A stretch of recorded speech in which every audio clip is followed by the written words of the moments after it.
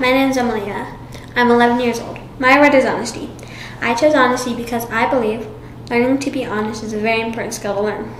A coach once told me if you're cheating yourself.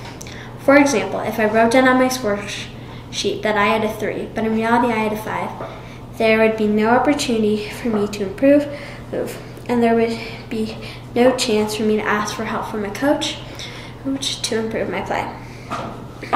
Practicing honesty at first tee has not only helped me be a better player, but has also helped me be a better person, not only on the green, but in life, like at school, which has given me the confidence to be an honest person with my peers, teachers, and community.